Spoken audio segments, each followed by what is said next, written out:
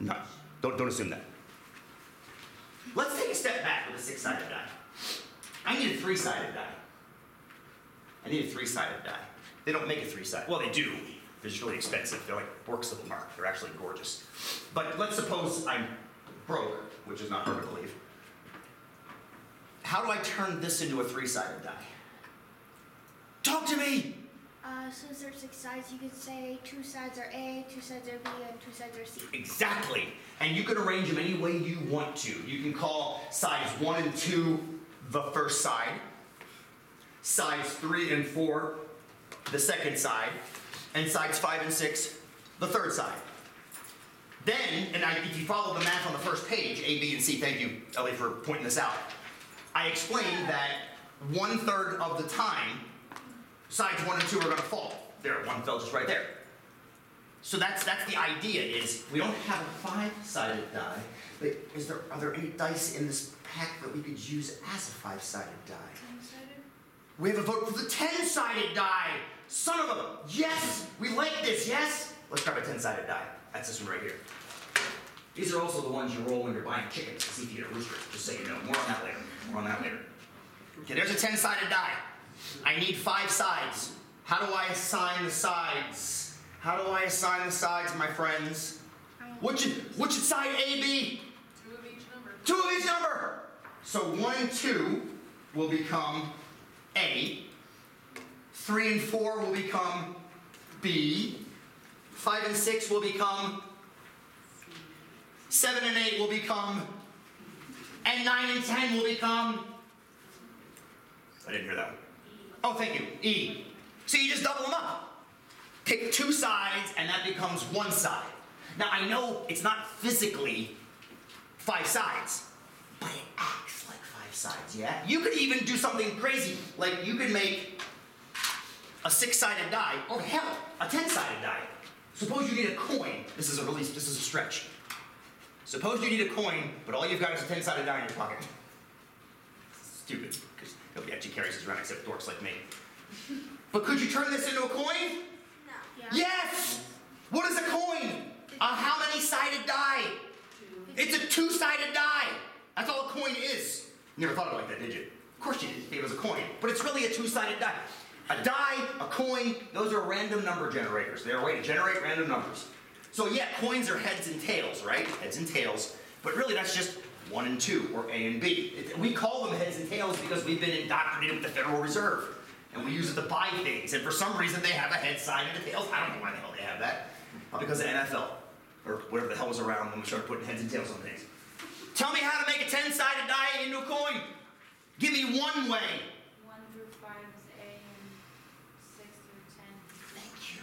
Make 1 through 5 be heads, and make 6 through 10 be tails. Oh, Nika, if I may, this one starts at 0 and ends at 9.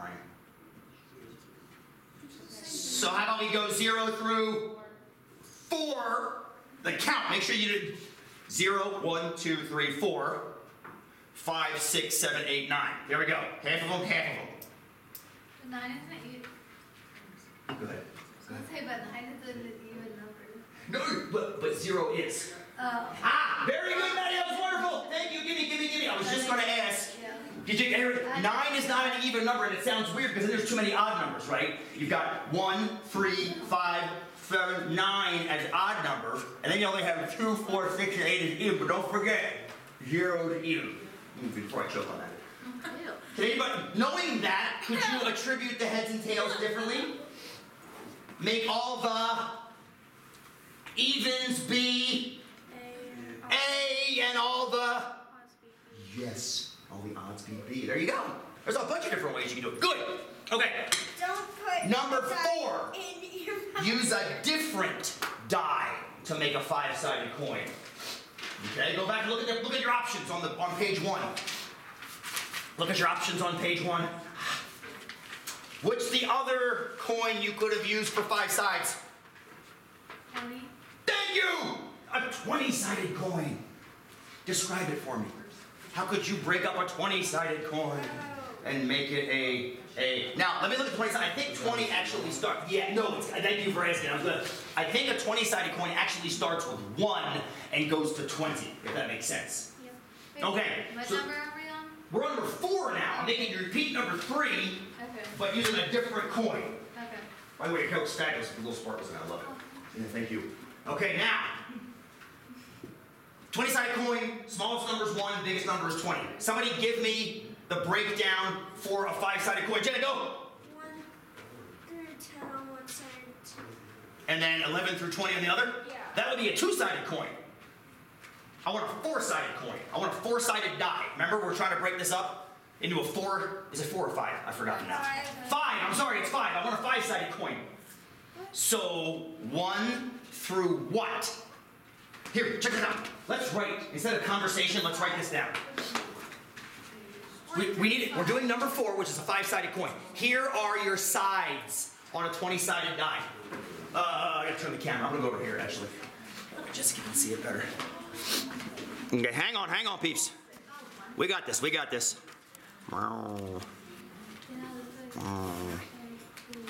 Ghetto. Here we go. Here are your side options. 1, 2, 3, 4, 5, 6, 7, 8, 9, 10, 11, 12, 13, 14, 15, 16, 17, 18, 19, 20. I need a 5. This is chair. I need a 5-sided coin. What's side A gonna be? 1 through 4. 1 through 4? You would just count by 4, so that because 4 times 5 is 20. Say that again. Amelia. 4 times 5 is 20. So what Amelia's just figured out is kind of the pattern of these problems, yes?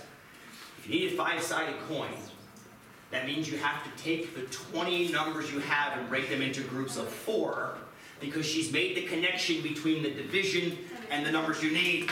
Divide the 20 up evenly. There's your first group of 4. There's your other group of 4. There's your third group of 4. There's your fourth group of 4. And there's your 5th group of 4. Notice how they all have the same number of sides in each group? That's what makes it a fair coin. That's what makes it a fair coin. Amelia, well said. Thank you for that. Thank you for that. We buying this, people? Does it make sense? Maybe? Okay. Nick, answer that question right now, my friend. I'm going to unzoom this camera because my nose is probably huge right now. I mean, it's already huge, but Jessica doesn't need to see that. Okay, go ahead, my friend. No, go ahead. Your face said I have a question, but I could have misread it. So I put 1/5 plus 2/5 so what? You said 1/5 plus 1/5 equals 2/5, which is, okay. Or equals 1/5. But which one are you looking at, my friend? Which one are you looking at 4 again? 3. 3, okay. I did the same thing for 4, so. So when you say, what does 1/5 mean? When you write 1 over 5. Oh, you're trying to replicate this over here. Yes. I love it. Which die are you looking at? Okay, so I did 10. So each face is actually not 1/5, but 1/10. So, but I got 1/10 plus 1/10. Equals? 2/10. Which equals?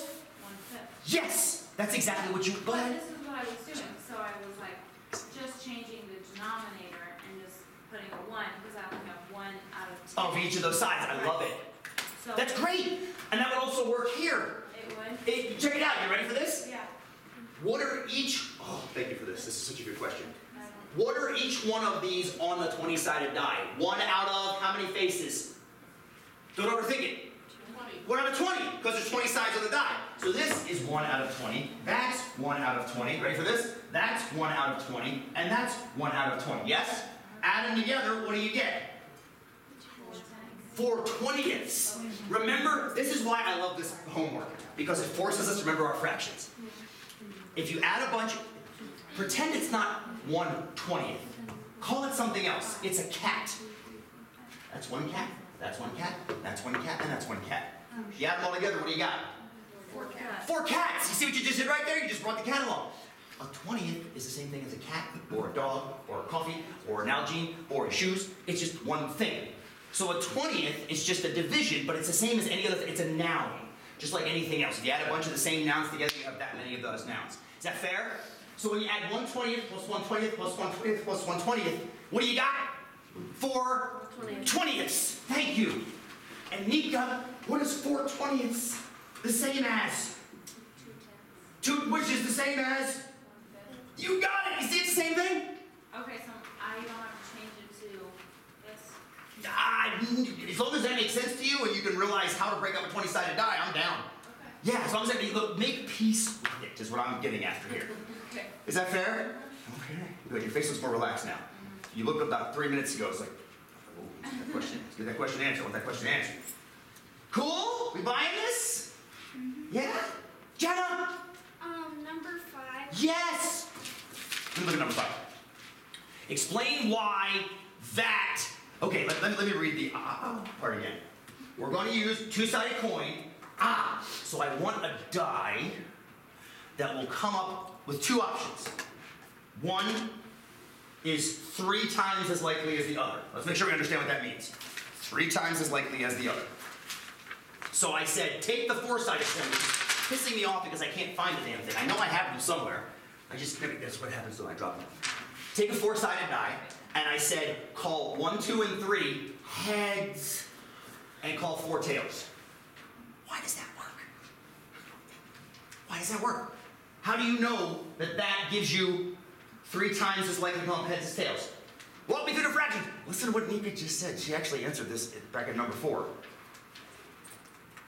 this is what I wrote. Go! I said because if you have one coin and flip it 4 times, you get heads 3 times. Yes! 1 time. Yes! So it would be 3 over 2, right? Hold that thought. We're gonna come back to that. So I'm gonna slow down and I'm gonna do. So here are the sides right here. Yes? Here are the sides of the die. 1, 2, 3, and 4. They each happen 1/4 of the time, based on our discussion over here. Yes, they're all happen 1/4 of the time. But the way I've defined them here is I'm calling all of these heads, yes? And I'm calling this one tails. Is this okay so far? So these all equal heads. And so if I add them together, what do I get? 3/4, yes? 3/4. And this one is still 1/4. Do you see how there's 3 times as many fourths here as there are here? That means you're going to get heads 3 times as often as you get tails. That's why it works. You got it. I know where the 2 came from. When you mentioned 3 halves, you want there to be 2 options. Right. But just because there's 2 options doesn't mean the denominator is going to be 2. As a matter of fact, the denominator never will be 2 unless both options are the same likelihood. Does that make sense, Nika? Yeah, I just did 1 half plus 1 half plus 1 half. But that's more than 1. 3 over 2, and then I did 4 over 4. I got you. Just make sure you see the difference between 3 over 2 and 3/4. One of them is bigger than 1, and one of them is less than 1. Okay. And less than 1 is the only thing that makes sense, because these have to add up to 1. If they add up to more than 1, your die is rigged, and they will beat you up in Vegas trying to play with such a die. Okay, that's the reason in Math 58. That's I'm okay. confused about like Yes. why is what you did over there with the 4/20th. Yes. And I was like, Oh, sure. Wait, what part is confusing? The 1/20th? just everything, I guess, like how. Be more specific. Oh, wait. Does the 1/20th make sense? And over here, the 1/4, because they operate on the same principle, kind of. Okay. This is a 20-sided die, my friend, Okay. which means every face comes up 1/20th of the time. Okay. Is that fair? Yeah. You buy it? Okay. Same thing over here with the 1/4. It's a 4-sided die. If it was a 6-sided die, the fraction would be 1/6. If it was a 10-sided die, the fraction would be. If it was a 12-sided, I'm missing one. If it was a 12-sided die, the fraction would be. Is this fair? Are we buying this? Okay, makes sense? Just got this? Makes sense. Okay, good. Good, thank you for that question. It's fantastic. I appreciate that question. Jenna! What's up? I'm here. Well, just ask it out loud. I want everybody to hear it. Just no. So I am not a selfish instructor. We are all learning together here. this is. So I understand we're supposed to go this way, but isn't it the You don't have to. No, that's totally fine. Yes, you do not. That's okay. Jenna, if I may paraphrase what you just said, which is important, you do not have to do it my way. You never have to do it my I way. was confused, and so I went, well, since I saw the I'll do it this way, but I want you to think back I'm probably of doing the first day of wrong. class and the second day of class when I said exactly, I'm going to show you ways to do it. You don't have to do it my way. How many methods did we start on the first day of class to solve proportions? 4. At least 4, maybe even more. I only typed up 2, and I think number 2 had a subset. This does not sound like somebody who wants you to do it one way, does it? No. And that goes throughout this course. You do not have to do it my way. You find a way that makes sense to you, and I'm a happy guy. Okay. Yes. We buying this? Feel a little bit better about it? Yeah? Hells yeah. Let's turn those puppies in. Hand me the stapler, please. Oh, thank you. Thank you for saying please, otherwise I was going to yell at you. Anybody need a stapler? You want to use that for later? That's fine.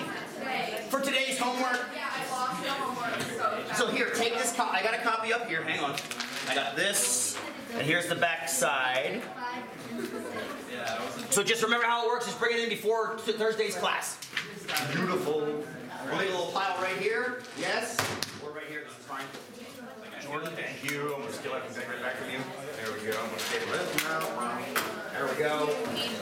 When you turn it in, staple that to the.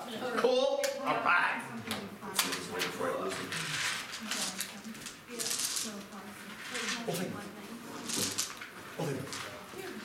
Yes. All right. How are we feeling? That was spirited. I enjoyed that. Spirited discussion. I do. Please do. Go right ahead. Yes. Drop. Perfect. I do. I enjoy math way too much. But I think, yeah. But it's kind of a catch-22. I enjoy math because I see how it's useful in life. I saw that well before I went to school to be a math teacher. So it's not because it's because I see the utility of it. And part of this course is designed to create a place where we all can see the utility of math. Not just me. I mean, I'm convinced. But where all of us can kind of see. I'm not saying you're going to like it as much as I do. I don't expect anybody to have that disease. But I mean, I want you to be able to at least see the usefulness of it as much as humanly possible. Even in Time Flies, Matthias, even in Time Flies, I end up using mathematical principles. You tie? A little bit? So one of my favorite things to do is to tie flies with as few ingredients as possible. So fly fishing, you make or buy, one or the other, little things called flies. And the flies are designed to do one of two things. They can look like a bug, or a mouse, or a whatever. You can actually tie a mouse pattern. It's super fun to do, actually. I lost one to a huge largemouth down in Salt Lake this past summer. Or you can tie things that don't look like anything, but the fish hit them. My favorite fly was developed over the past couple of years. It's called an ice cream cone, which I'm sure you've used before. A little white head and a red body.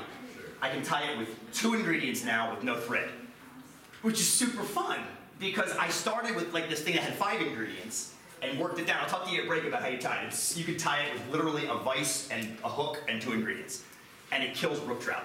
But that's the thing, developing those flies, I start with the pattern, I look it up online, I see what the ingredients are, and I say, I wonder if that ingredient is necessary. So I take one, when I say ingredient, they're not like food. It's like a piece of material, like wire, or a glass bead, or a certain color thread, or epoxy, and I'll take one of the ingredients off and then go fish it. And if I take that ingredient off and go fish it, and I catch fewer fish than I did with the ingredient in, my brain goes, okay, maybe that ingredient was important. See what I'm saying? So then I try a different ingredient. Maybe I'll pull the white bead off this time when I go to fish it. No, that didn't work. Still didn't catch many fish. Let me take the epoxy off and go try to fish it. Oh, I caught just as many fish without the epoxy as with. Okay, maybe the epoxy isn't important. That's math. It doesn't feel like it, but you're literally taking things out of an ingredient list one by one and trying to see what works. It's how science gets done. So, applies to fishing too. Pretty rad. And it's amazing how much. That's the kind of stuff that I find fascinating.